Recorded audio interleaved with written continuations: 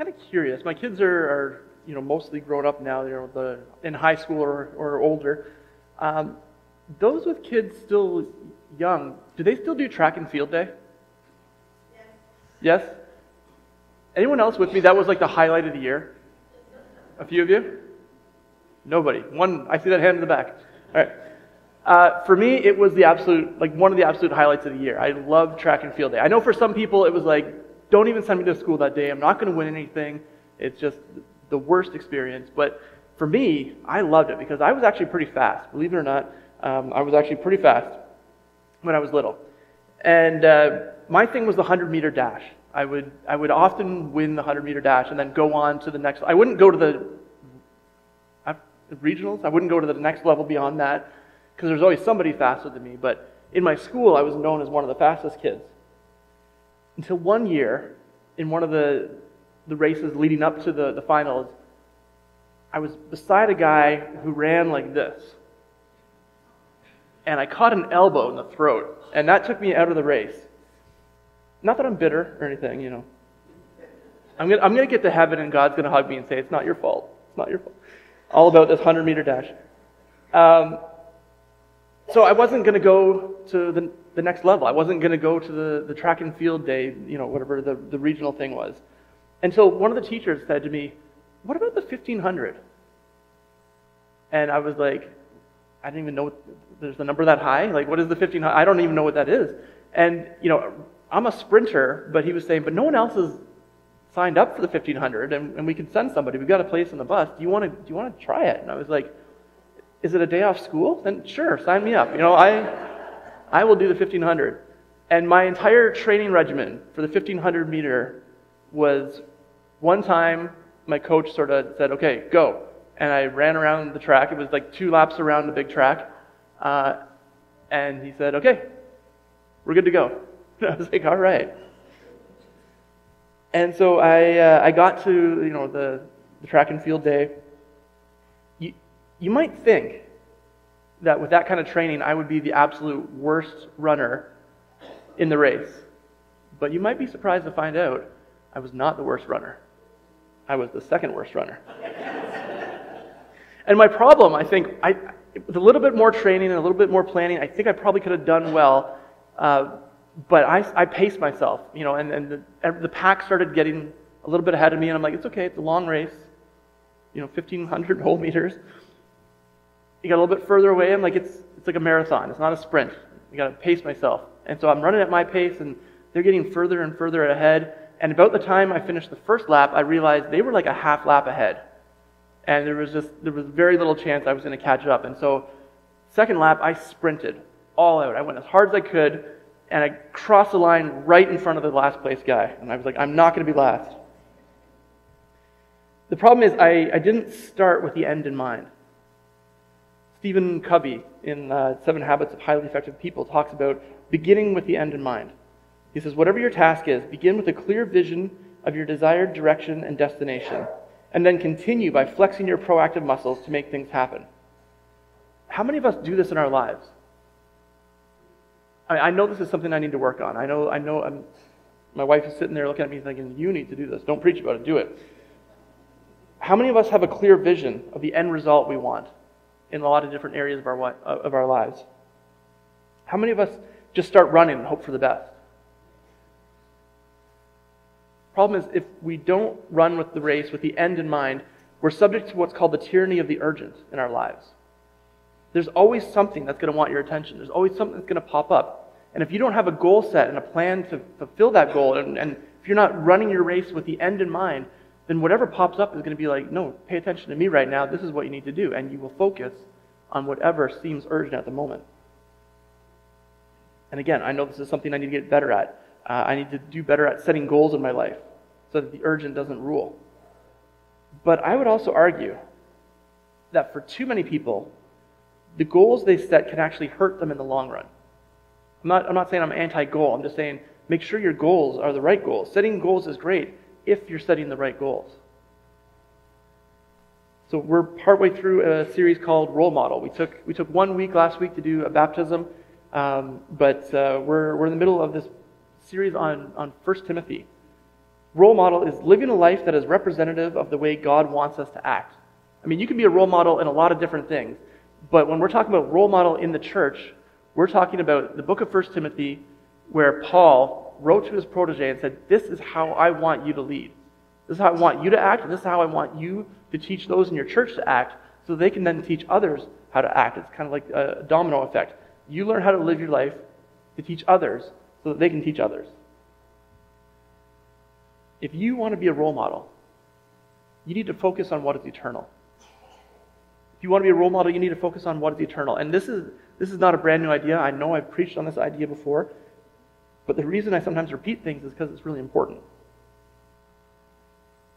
If you want to be a role model, focus on what is eternal. Too many people are too focused on goals that won't make any difference 100 years from now. I mean, I'm not saying it's bad to think about your finances or your retirement plan, but what happens after that? I'd actually say it's a good thing to think about those things, but what happens after your retirement? What happens for eternity? I mean, you wouldn't want to go through life putting all your effort into what's going to happen now and ignore what happens after that. Because our life is like this, and eternity is a little bit bigger.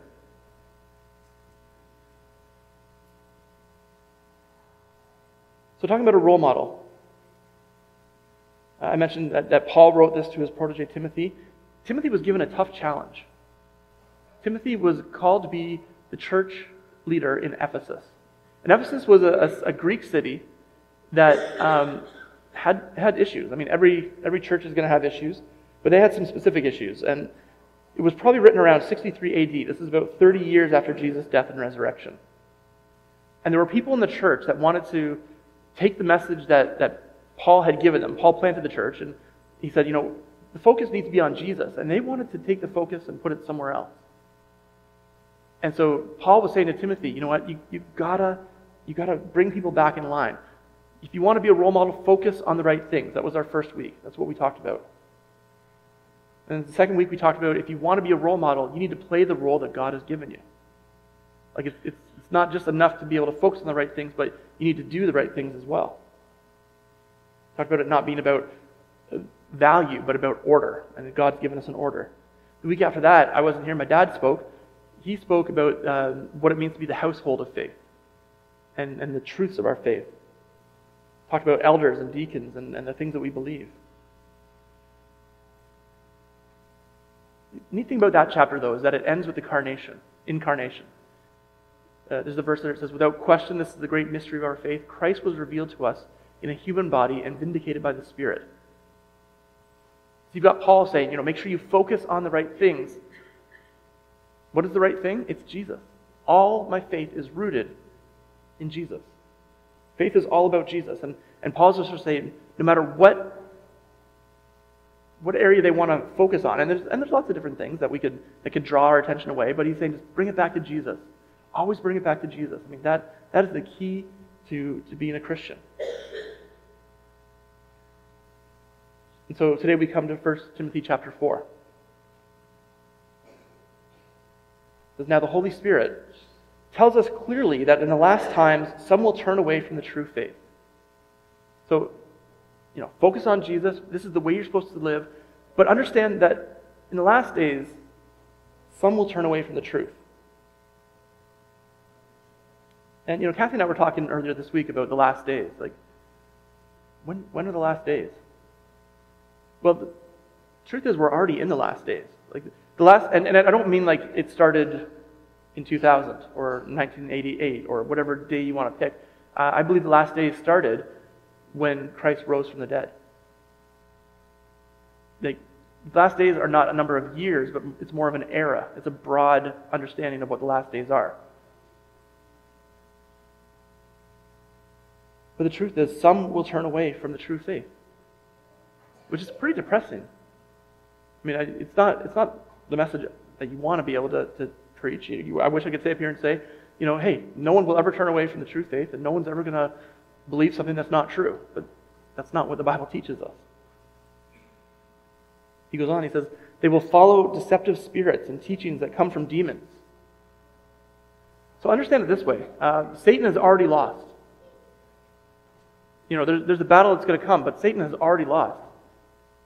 And all he wants to do now is to bring as many people down with him as possible. And so he's going to teach, through different means, he's going to teach things that aren't true. Focus on Jesus, but what about this idea? I mean, whatever that idea is, it's going to take our focus off of Jesus. And some people in the last days will turn away from the true faith. Follow deceptive spirits and teachings that come from demons. These people, and I think here he's talking about those who try to teach these things, these people are hypocrites and liars, and their consciences are dead. The word dead there is like almost like burned. If you think about it almost like you've lost feeling. Like you burned your hand so bad that you can no longer feel what's happening. That's what's happening in people's consciences. Their hearts are so callous, they're so burnt, they're so dead that they can't even tell the difference of what they're doing being right or wrong. The wolves in sheep's clothing. This is interesting. It says, they will say that it is wrong to be married and wrong to eat certain foods. Now that was, very specific to what's happening in the church in Ephesus. And it doesn't, in some ways you can just say they'll teach you wrong things. It doesn't really matter what those things are. But ultimately, it's about trying to earn your salvation. And this is an idea that comes up again and again and again, whether it's in Ephesus or in Galatia or Pembroke. There's always going to be people who want to say, this is how you get saved. It's about the things that you do. And if you perform well enough, then you get to go to heaven. But what does Paul teach Timothy? Bring them back to what? Jesus. Bring them back to the cross. Always bring your focus on what really matters, and what really matters is Jesus. And so it's not about whether you marry or not marry. It's not about what you eat or not eat. We have freedom in Christ, and I'm thankful for that. But my salvation is not based on what I can do. Don't get me wrong, there's ways we should act. There's things we're supposed to do. But that's not what saves me. My performance isn't going to matter when I get to heaven. It's am I saved by the blood of Jesus who died for my sins? And that's the entire key right there. And so these other debates are just a waste of time. Now I find it interesting that they talk about marriage and eating foods. Like if he were to write this to us in the church today, it would be very different. It wouldn't be about not getting married. It would be about who you marry and that kind of thing. But all that to say that every church is going to have their own issues. Every era is going to have their own issues. There's always going to be some hot topic that's going to try and draw us further and further and further away from Jesus. And Paul is telling Timothy, bring it back to focus on the right things. Now talking about food, he said, God created those foods to be eaten with thanks by faithful people who know the truth. See, I don't know the exact facts of the case here. My guess is it's probably people who, what Paul refers to as Judaizers in other passages. And saying, you're not allowed to eat certain meats because that's what Moses told us back in the day. Ignoring the fact that Jesus says we're no longer under that law. But God created those foods to be eaten with thanks by faithful people who know the truth. Certain times people weren't allowed to eat pigs, but God made those pigs. And I don't know about you, I think they taste pretty good. Since everything God created is good, we should not reject any of it, but receive it with thanks. For we know it is made acceptable by the word of God and prayer. All right, so it's like God is saying that through Paul to Timothy, to tell the rest of us, God made this, so don't take it off the table.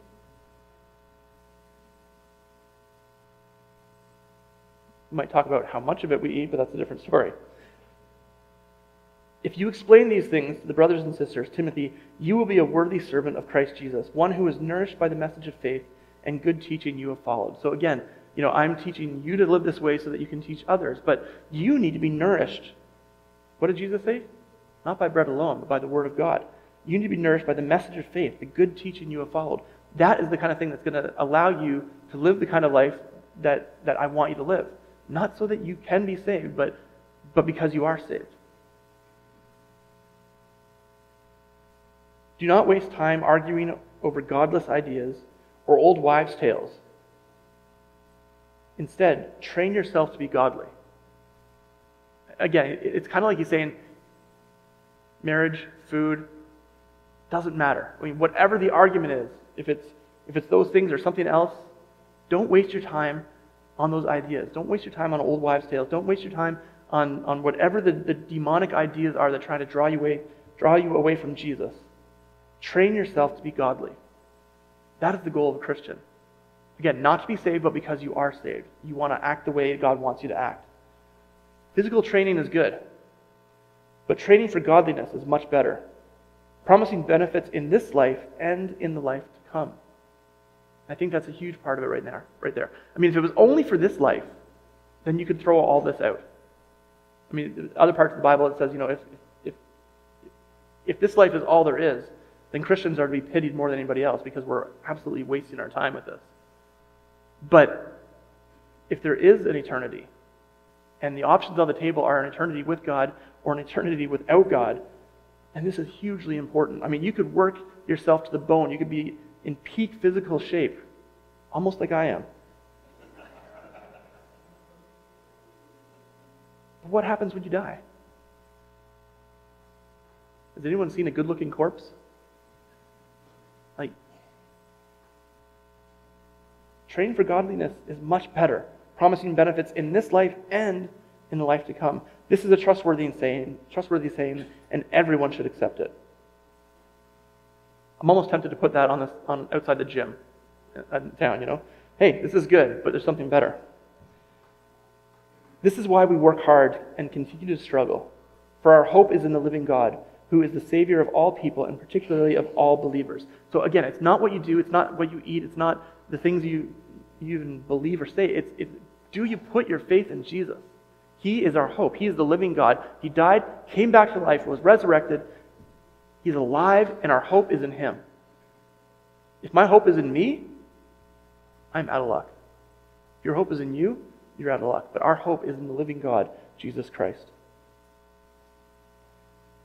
And I love this quote from C.S. Lewis from Mere Christianity.